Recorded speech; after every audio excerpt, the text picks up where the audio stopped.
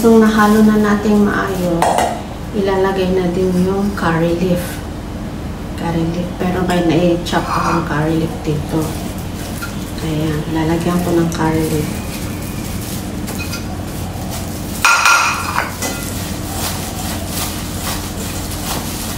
Tapos yan, ihalo lang ng ihalo.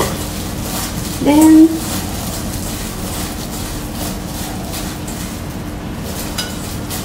ayan guys, tapos na.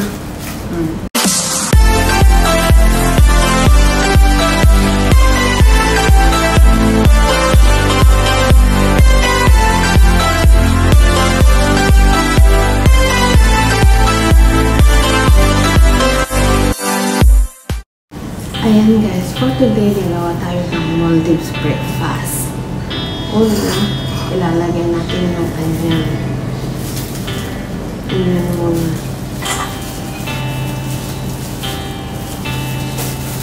Tapos, lagyan natin ng lime.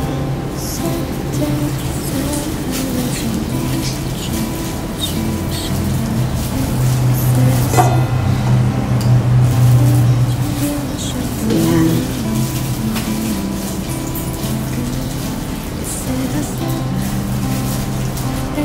Then next, salt.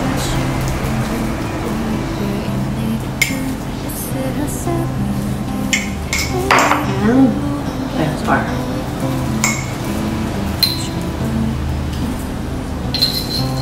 And then after that, i-squeeze lang natin yung onion.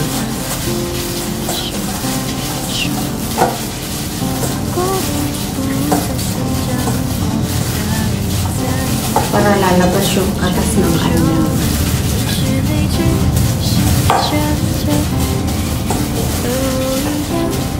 Ito ay tinatawag nilang Mashuni. Yung tulak yan at saka may coconut grated siya.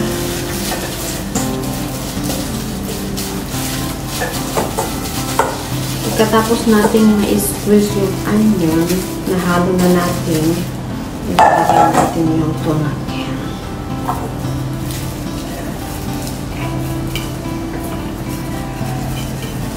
Ayan. Ito, tuna ng Maldives. Filiparo tuna chunks. Ayan, ihalo na naman natin. Pagkatapos maihalo, lalagyan natin ng konting chili. Itong chili na ito, super spicy kasi kaya konti lang ilalagay ko.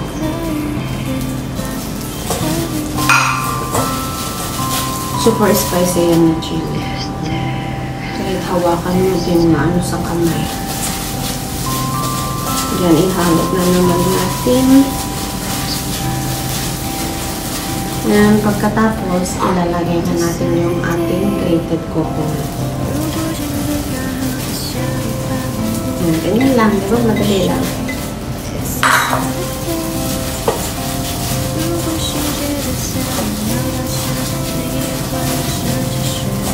Oh, ganito na siya.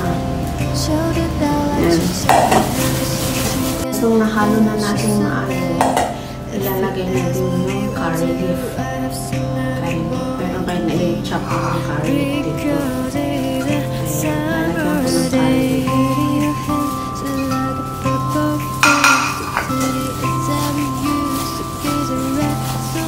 Tapos yan, ihalo lang ng ihalo.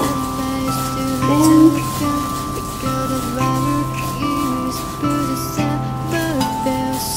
ayun guys, tapos na.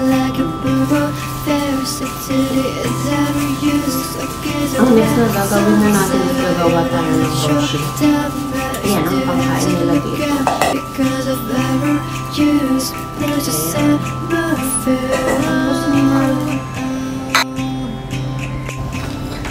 Ayan guys, ang next na gagawin natin is yung Roshi. So now, lalagyan natin ng plain flour na 2 cups.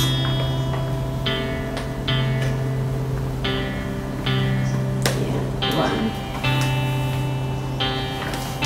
2. Then lagyan natin ng oil. Mga 2 tablespoons. Yan, malaki kasi yung spoon. 2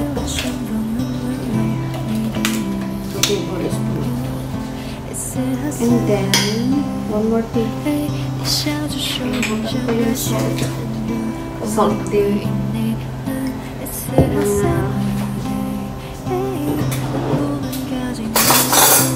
Ayan, lagyan din natin ng salt. 2 teaspoons.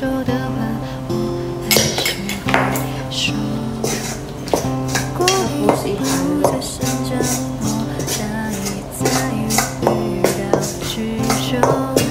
And then, lalagyan natin ng hot water.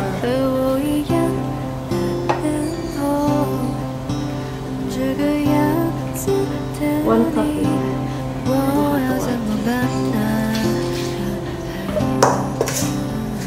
Ganyan. Kasi halo lang natin.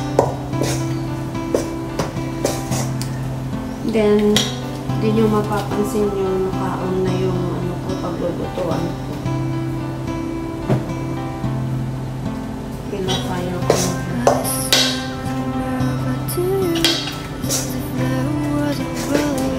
Ihalo lang ng ihalo.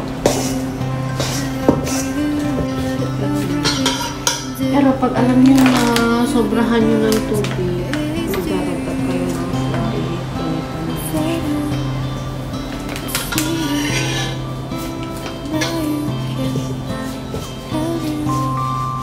Ayan, mix lang po.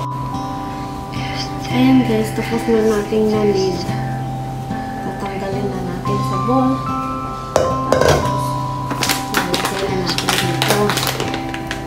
Pero maglagay pa din tayo ng flour. Ulit. Ganyan. Tapos init din natin dito.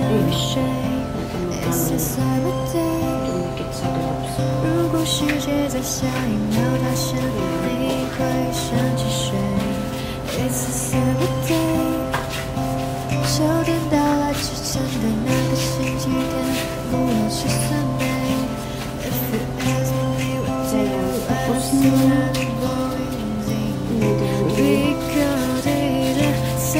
Kakat natin yung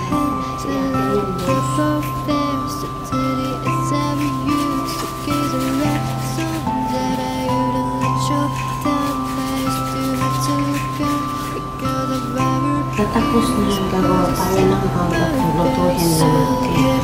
Itong bowls na ito, didip din natin sa flour. Ayan siya. And then,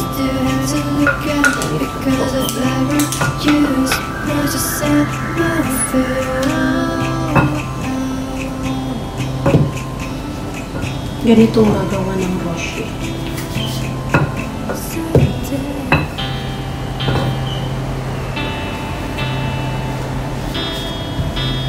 Ay, yeah.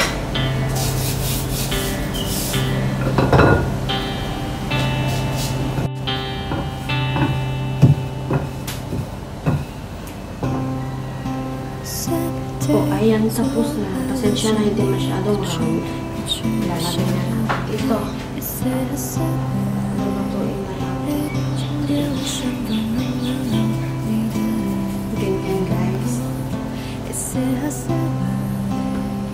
你笑着说晚上该是很热，我也会因你冷。It's a Saturday， 能不能靠近我已不能一步就够了。如果你转身就走，想说的话我还是会说。如果你不再生长，我那也在我之中，但是你只是站着，和我一样的脸红。这个样子的你，我要怎么办呢？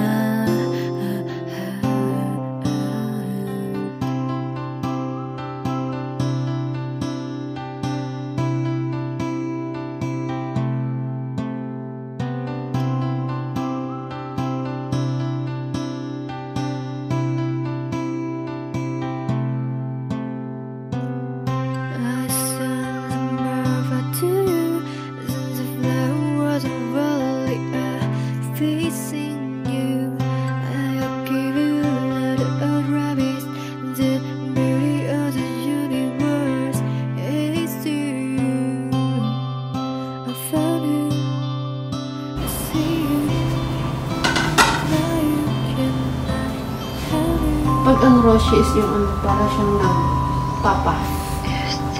Ganyan siya. Logo siya. Ayan guys. Tapos ayan, ganyan siya guys pag niluluto natin. Diba may mga makikita na kayong maliliit na bubbles dyan. Ayan. Ganyan siya. Kita rin naman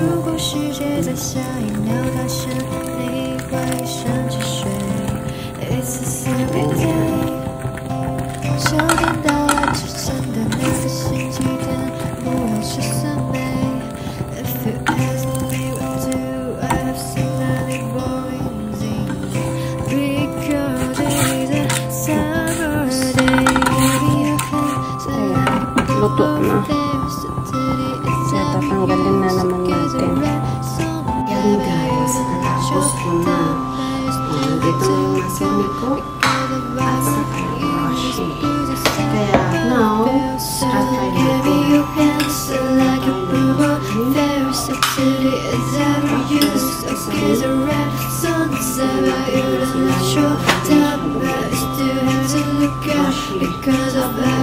hindi ko makain.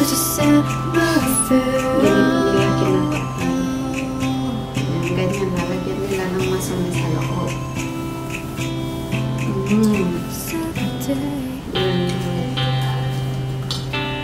Masarap.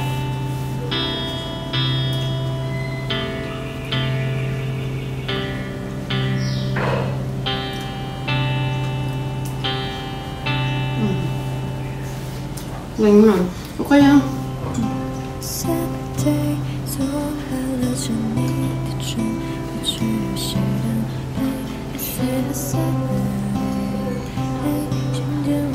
may kapitbahay ko. O kaya minsan naman itong Roshi na to, ang ginagawa namin, nilalagyan namin ng Nutella o kaya peanut butter. Any jam din pwede. Tapos kakainin. Okay guys, thank you for watching. Please like, comment, and subscribe to my YouTube channel. Bye!